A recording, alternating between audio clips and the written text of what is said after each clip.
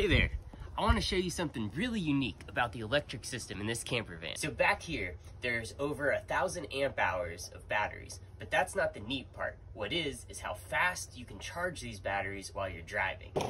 And that happens up here. This is a secondary alternator just for charging that house battery bank. So what happens is you can only pull so much current from the stock alternator of a vehicle before you start to put too much wear and tear on it. If you want to draw more than that, you got to add in a secondary alternator that's dedicated for charging those batteries.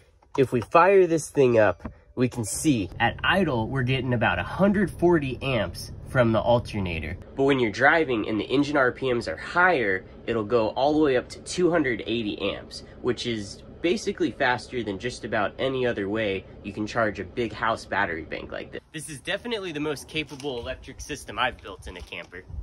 What's the most unique feature you've seen in a camper's electrical system?